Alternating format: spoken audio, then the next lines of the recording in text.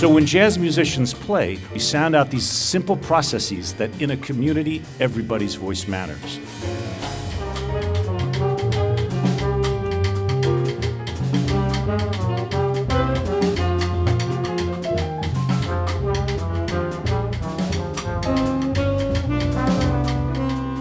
And so I think this is one of the first important lessons that an organization like this can provide to other organizations, in other professional and even personal settings for that matter, is that in the meeting of your team, does everybody have an equal voice?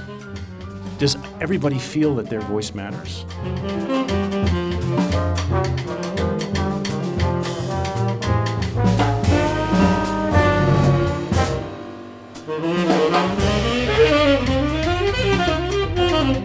This is an opportunity to extract some insights about leadership, teamwork, organization.